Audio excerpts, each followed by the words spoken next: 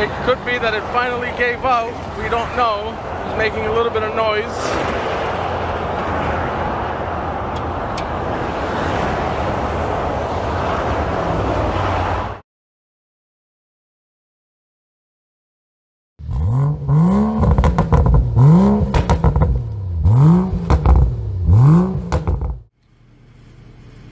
So here it is. Due to several different factors and reasons, shops not committing, etc. The Honda has been sitting longer, much longer than we had wanted to, but today's the day, ladies and gentlemen. We're gonna dig it out. We're gonna get it running, and we're gonna get it towed to one of our distributors, Bimmer Speed, up in North Palm Beach, and we're gonna open this puppy up and see what went wrong. Follow along.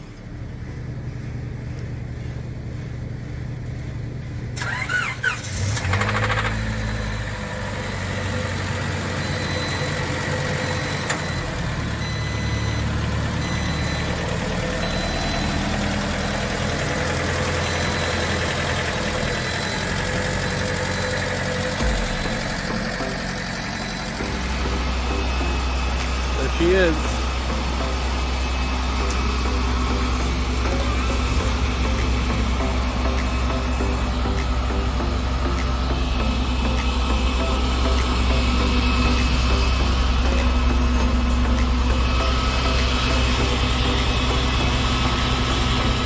So today's the day finally that we're gonna open up the RVS Honda.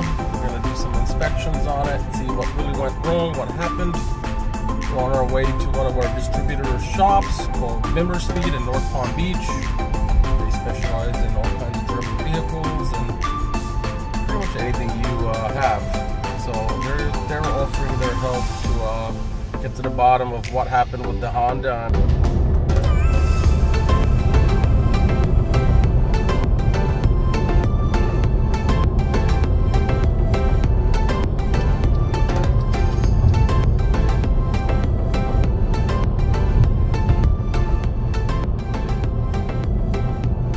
This is Joel with RVS. We're finally here, about to tear down the Honda.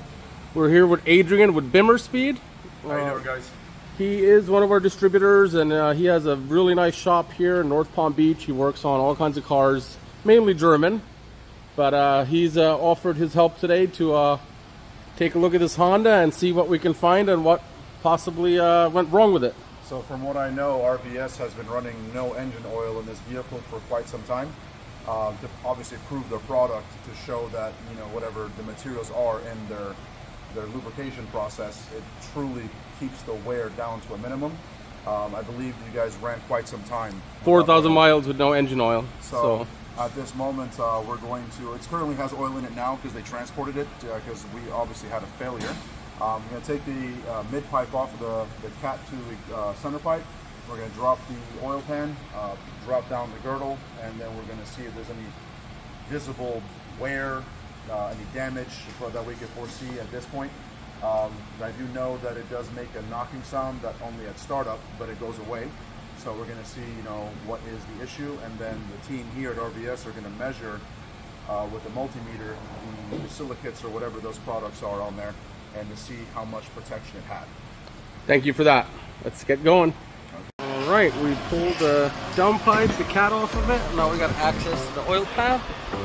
We're going to drop the oil out of it and see what she says.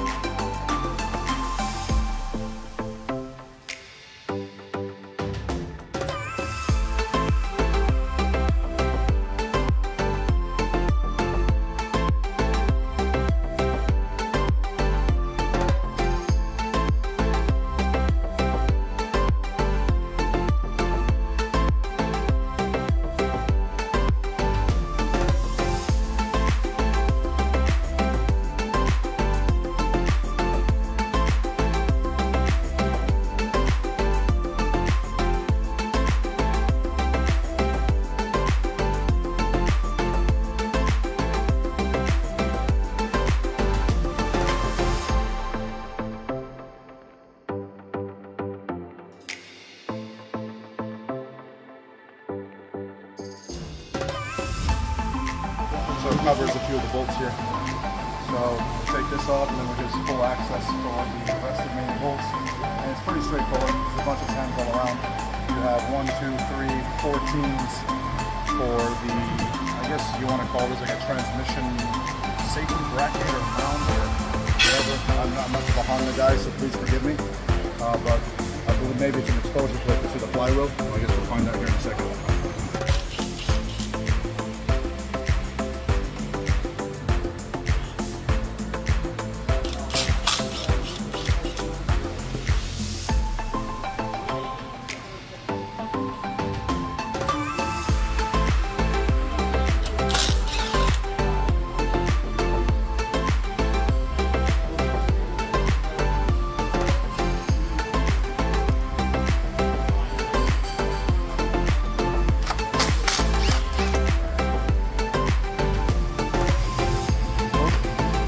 That oil pan is on tight.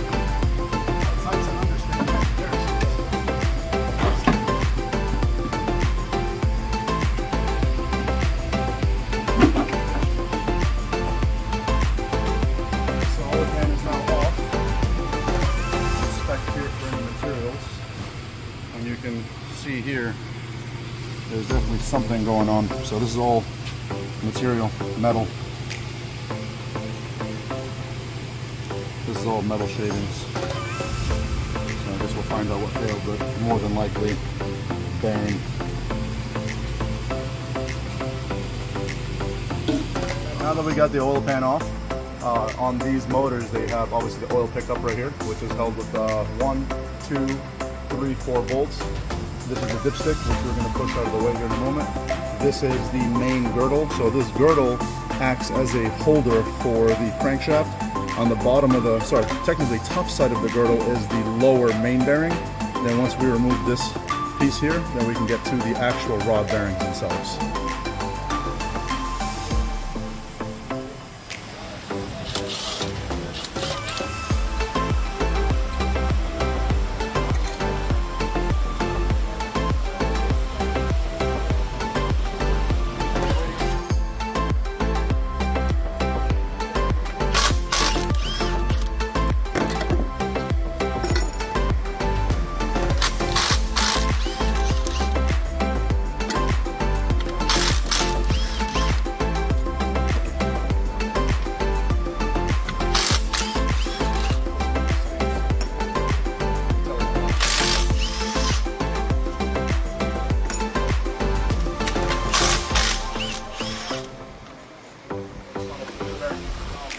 Walk right out.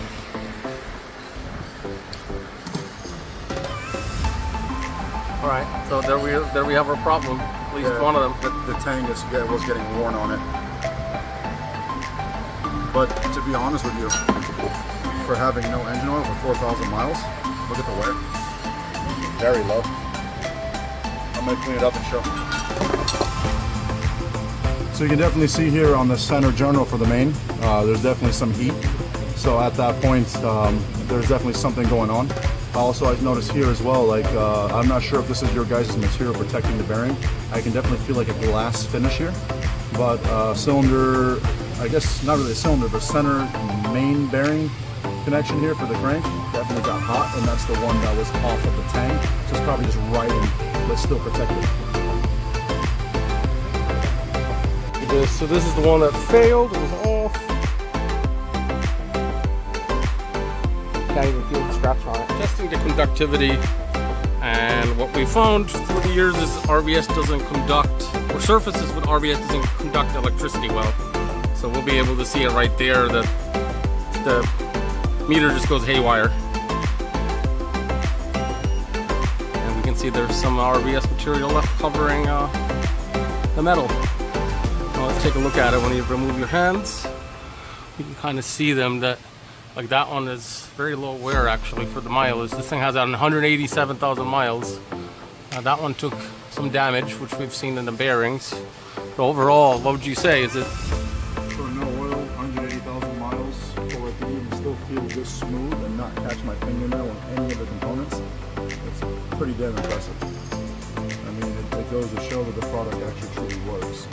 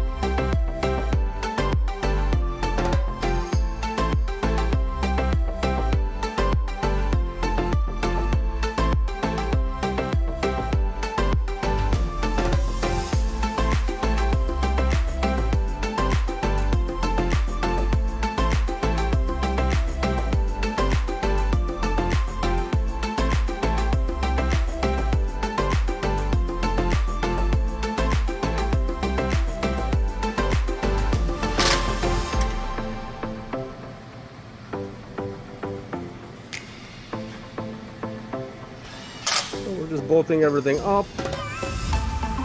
So the final takeaway is it was cleaner than we expected inside the engine. The crankshaft looked pretty good. We expected the bearings to be shot, as we could hear one spinning when you started the car. But overall, looked better than it ought to for having run 4,000 miles with no oil.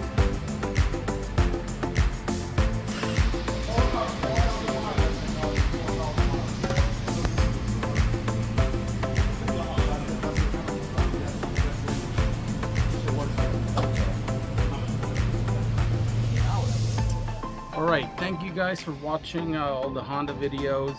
Figured I'll do a little recap of what we really wanted to do with the whole project and kind of go over it a little bit with you guys. So as you just saw in the video, we did the teardown, or we dropped the oil pan off the Honda, and just like I expected, a couple of the bearings were bad on it. They had spun, and you could hear it when you start up the engine. So that was expected, and that's what that's what happened. So another takeaway from that is that it was actually very clean inside the engine, and I've opened up now a few engines that have been run with RVS, and it's the same thing with all of them. They've all been extremely clean inside, and that's one side product that our product does. It does remove contaminants inside the engine and from the friction surfaces, so your engine stays cleaner, and also since there's less wear happening because of the coating, it never really gets dirty again. So that's one of the takeaways. So back to the beginning, we did 3 engine treatments on the Honda, and there's a video where we go to an oil change place and we get the oil dropped, and we pretty much drove it as a daily driver as much as we could here in the South Florida heat. It was quite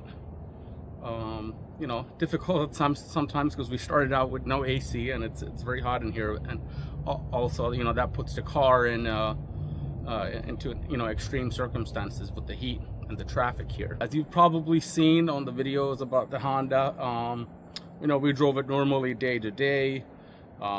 We even ran it once with the no valve cover on it, just to show that there's no oil in it, it's not spraying anything out.